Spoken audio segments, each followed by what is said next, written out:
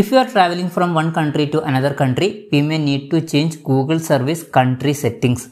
Because in some countries some app will be available and in some other countries some apps will not be available. For example, TikTok is not available in India but it is available in most of the countries.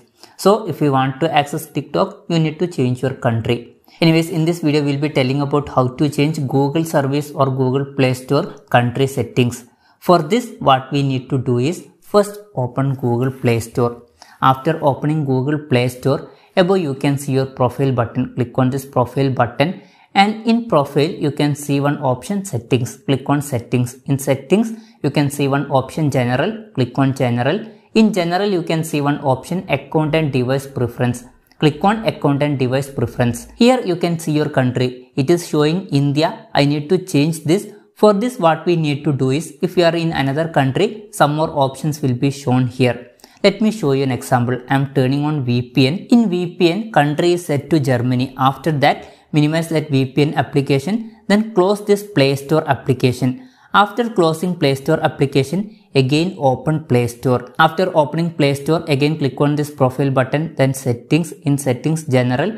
In general, account and device preference. Now here you can see new option, switch to Germany Play Store. So from here we can switch to Germany Play Store. But before changing country, some important things you should note. Important thing is that after creating a payment profile, only after 12 months you can change that country. And one more thing is that if we are changing country today, after only 1 year, we can change this country again. And if you are having balance in Google Play, that will be gone. So these important things you should keep in mind. So next thing what you need to do is, here you can see some options. We should add any of the payment methods. If you are going to another country, you will be having that country's credit card or debit card or PayPal account. You can add whichever option you want. When you are clicking on that option, a warning message will be shown. It is saying if you are changing country now, only after 365 days you can change country again. And one more thing is that it will take up to 48 hours to complete. Anyways, click continue. After that you need to enter credit card or debit card number and details should be also given. And if you are adding PayPal account, you should give that details. Anyways, after giving these details, within 48 hours your country will be changed.